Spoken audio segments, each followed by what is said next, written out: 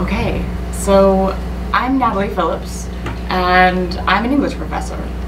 But today I'm here to talk about the work I'm doing in the new field of literary neuroscience, where art meets science daily on the ground and in my everyday life, and in fact so often that I no longer separate them.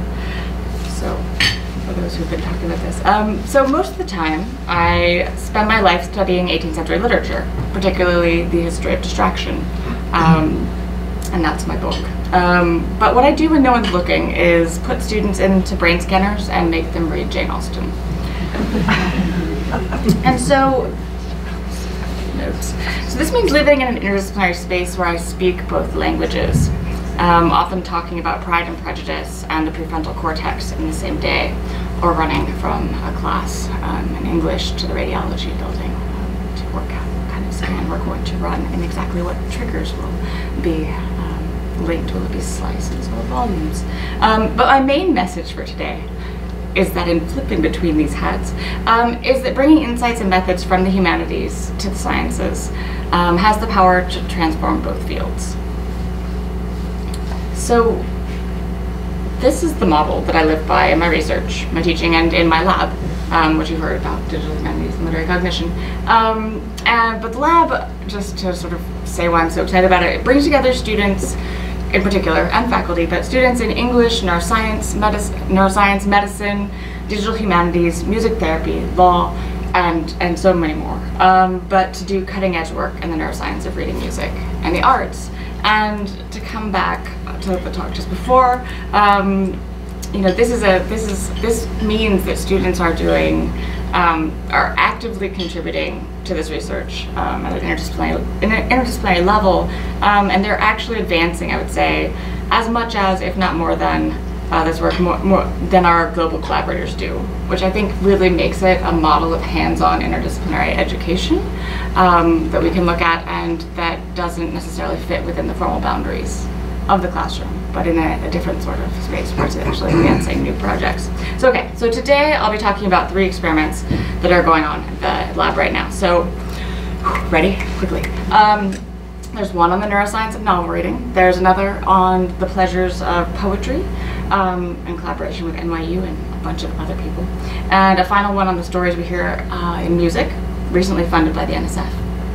So in the first case, an fMRI study of literary attention in Austen, now known in the media as Your Brain on Jane.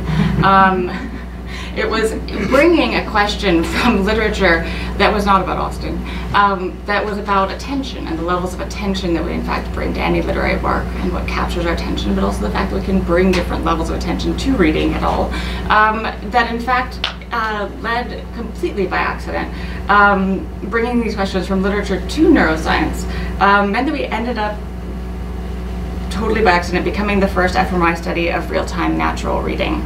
In other words, letting people read a real novel at their own speed inside the scanner.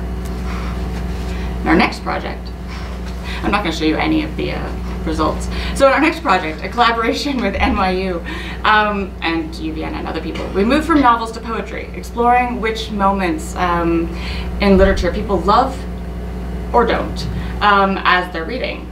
So we can think back to Elaine's talk here on art as an outlet, and thinking about expressing the complex feelings of a migraine or a sense of joy or sadness in a flower. But we're doing this, you could say, in reverse, digging into the sort of ebb and flow of these sort of intricate emotions in real time as we engage with that work of art. Here it's a work of poetry, but and so that means, so we're just moving this project into the scanner, and this GIF makes it look like, everybody just loves things.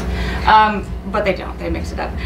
But basically exploring these kinds of literary questions about our emotional responses to art in neuroaesthetics pushed us, again, to create new experiments and models for using fMRI. Here, a program that lets people highlight and actually see their responses to poetry inside the brain scanner in real time, and then will let us analyze them.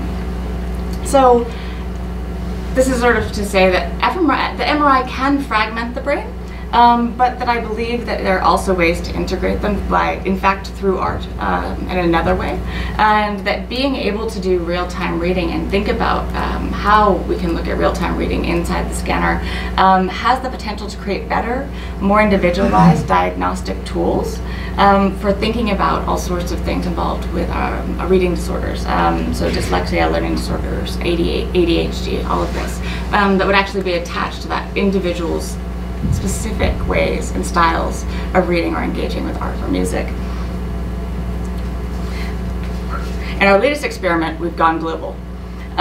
So we're working with folks from the University of Arkansas to the Chinese University of Hong Kong, and excitingly, or intimidatingly, this is the first study on narrative perceptions of music. And as it turns out, an astonishing number of people hear stories when they listen to music without words.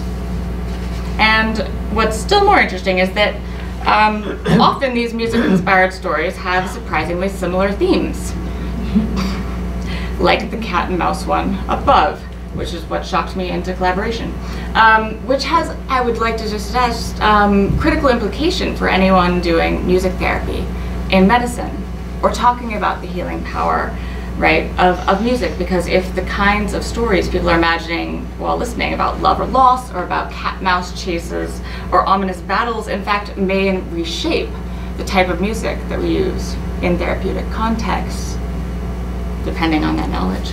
And also how, especially if this varies by culture, which is part of what we're exploring in collaboration with our collaborators in China. So, you know, keep on. So the idea for our next round of experiments grew out of something that was not experimental, an accessible art exhibition we created last November at the Broad that is thinking about disability studies and neurodiversity. So here, students in English collaborated with student painters and sculptors to create tactile artworks designed to make museum art accessible to people along the visual disability spectrum. So as well as everyone else, as you can see, kids love to touch art too, as do all of us.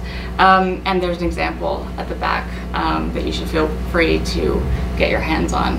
It's called The Night is a Carnival of Wings, created by one of the students in our lab, who is both an artist and a scientist and going into art therapy.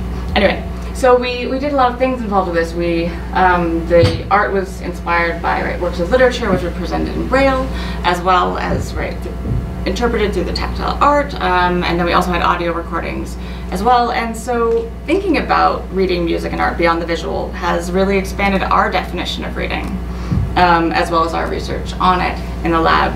And so just to sort of throw things out, I think that this work, that particular event, like the talks today, have me thinking about a whole new set of things, wondering about how the new kinds of bridges and collaborations that we can create that actually appreciate these intersections between art, medicine, and disability studies in future grants, medical treatments, and outreach, and beyond.